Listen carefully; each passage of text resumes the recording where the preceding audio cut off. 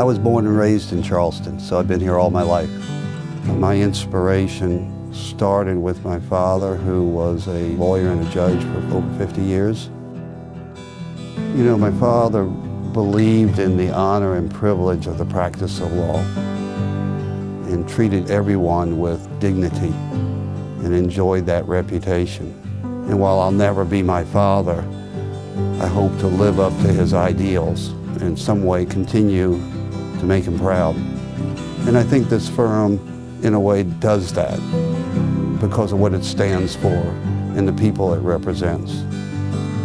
It's our belief that no one lawyer has all the answers, and so we have a collective wisdom and collective experience that we utilize in all our cases so that we can make sure we get the best possible result for our clients. The firm's been around for 90 years because we all believe in the same thing. We believe that people are entitled to equal justice and dignity under the law. All of us have a singular purpose and desire to make sure in every case that happens. You can't just take from a community, you have to give to a community.